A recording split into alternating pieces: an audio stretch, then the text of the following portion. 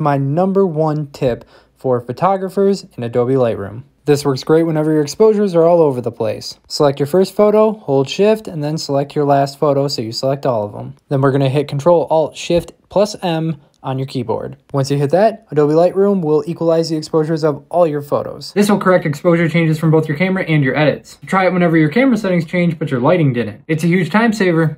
Follow for more tips.